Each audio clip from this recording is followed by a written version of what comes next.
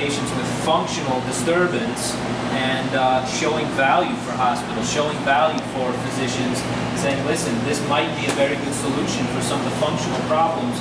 And an article you wrote recently really touched on exactly how medical terminology creates clinical reality. This, I'm referring to your medical epistemology of bias and culture. You want to say a few words about what we've been talking about here?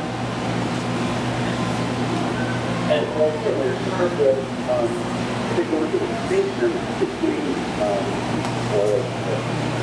historical acquisition between and contemporary biomedical approach to consulting is the worldview, distinctly different worldview for oncology, the beliefs about what is so.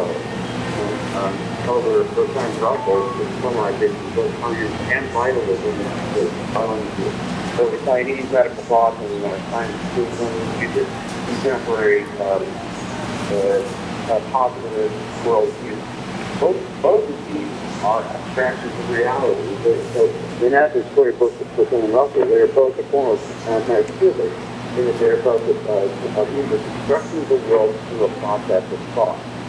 So, but the thing about this is that each tool for use has a completely different course of action that emerges from this behavior, and that's why it's critically important to have an array of tools in oneself.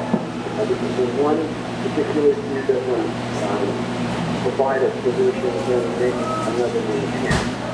And so, for the acupuncture providing services in a comfortable setting, of course, it's their obligation to adopt the current set and epistemological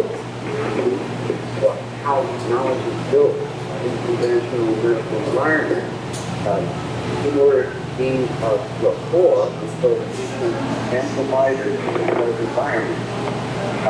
Yet at the same time, it's critical that those people also retain the epistemology and ontology of their practice so that they're able to use that material.